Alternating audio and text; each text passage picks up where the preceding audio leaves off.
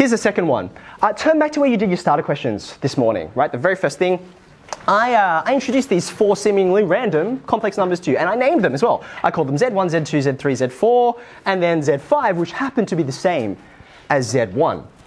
Using our language of real and imaginary components we can separate out, I wonder if you can just do a little exercise with me for each of, and maybe you want to draw this little table for yourself too, for each of the numbers, and I'm going to leave Z5 off of this list because it's clearly the same as the top row.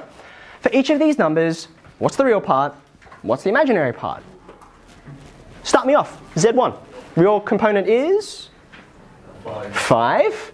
Imaginary component is? 2. Next one, Z2. -2 and +5. Yeah? Next one down, -5, -2. Last one here, 2 and -5. You okay with that?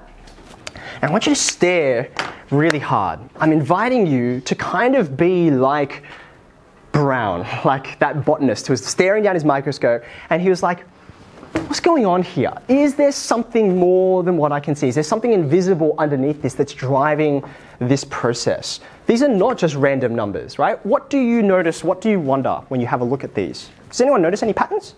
What do you see? What do you think?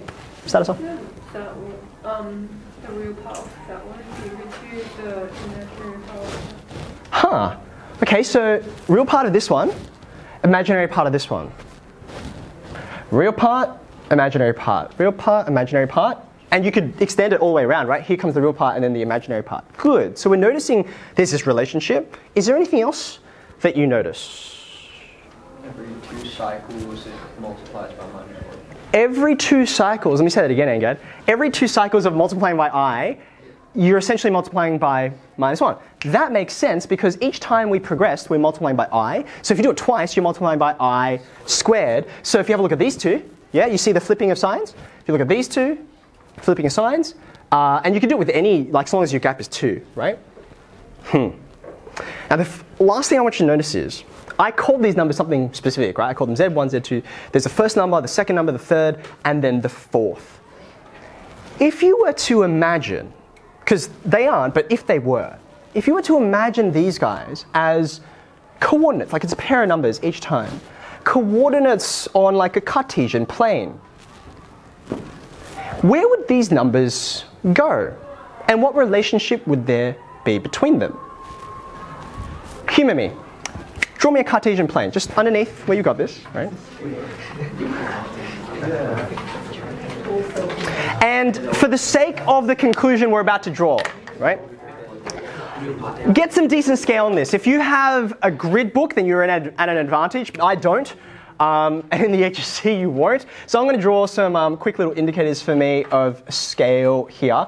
And because of the numbers we've got, you're going to have to go up to 5 everywhere. So go ahead and put that so you've got something consistent. And a ruler would be enormously helpful for this, right?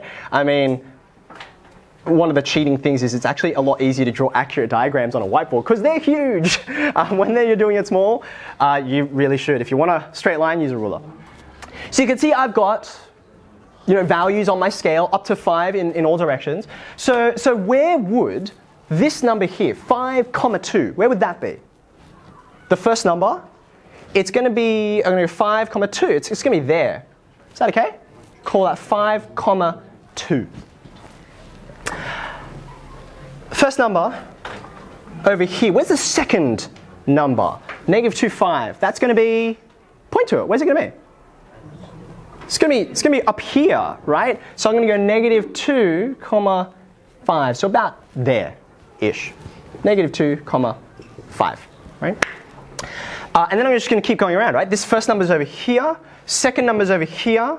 Third number is down here, isn't it? -5, -2. Some over here. -5, -2. And then finally, 2, -5 will be here. Isn't that strange that the first number, it's in the first quadrant? I just defined that for you. But if the first number is in the first quadrant, then the second number ends up in the second quadrant.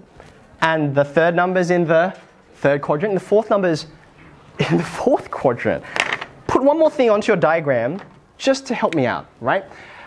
From the origin here, if you imagine a line extending upwards, right, to my point over here, and then another line, or an interval I should say, that goes from the origin to my next point, and then another line over here, another interval, right? Can you see, and remember the Z5 I asked you to calculate, it ends up back over here, right? Ends up at 5, 2. What is the operation that takes you through these numbers? The answer is I'm multiplying by I, but now if you think of this not as an arithmetic problem, but as a geometric problem, what operation gets you from the first number to the second? It's rotating 90 degrees. I'm rotating 90 degrees, or pi on 2 radians, right? And then what? Yeah. Anti-clockwise. I'm going anti-clockwise as well, because I started here and I ended up in the second quadrant. And then I do it again, because I'm still multiplying by I rotate again, and then I rotate again. If you ever wondered why, when we do compass bearings, right, we say start from true north, and then go clockwise, right? But then for some reason, when we moved into the Cartesian plane, we then said, actually, we want you to go anti-clockwise. Don't worry about why, we just want to mess with you and make things as hard and arbitrary as possible. Why are we going the opposite direction? The answer is, because of this, multiplication by I, it's rotating you around. Do you remember when we had a look at those water molecules, right? The problem, the reason why they were invisible is because they were too small. Do you remember that? They were too small. Why could we never find, why were these complex numbers invisible to us? Well, if you want to think about the natural numbers, 1, 2, 3, 4, 5, and so on, right? You can imagine sort of progressing along. Then we add the rational numbers, you sort of fill in the gaps, right? All of those numbers are filled in between them.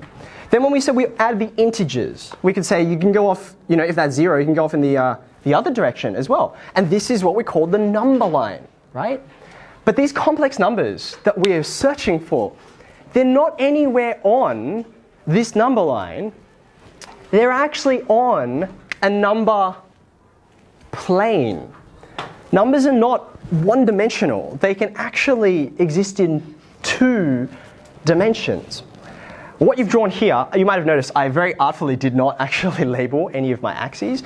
This is not the Cartesian plane that you're familiar with. This is actually what we call the complex plane. And in fact, rather than put these coordinates here, right, this is not a pair of real numbers. This is actually just a single complex number.